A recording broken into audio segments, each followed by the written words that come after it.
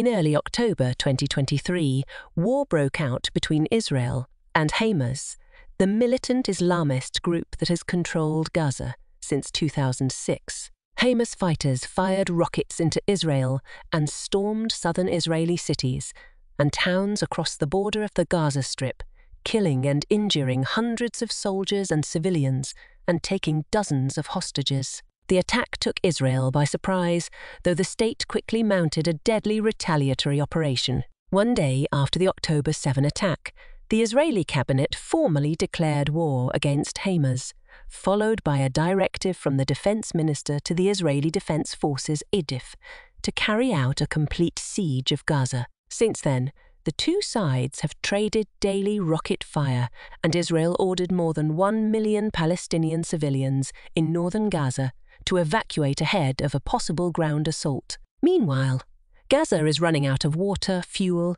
and supplies amid an Israeli aid blockade, and the conflict risks spreading as cross-border strikes escalate in Lebanon and Syria.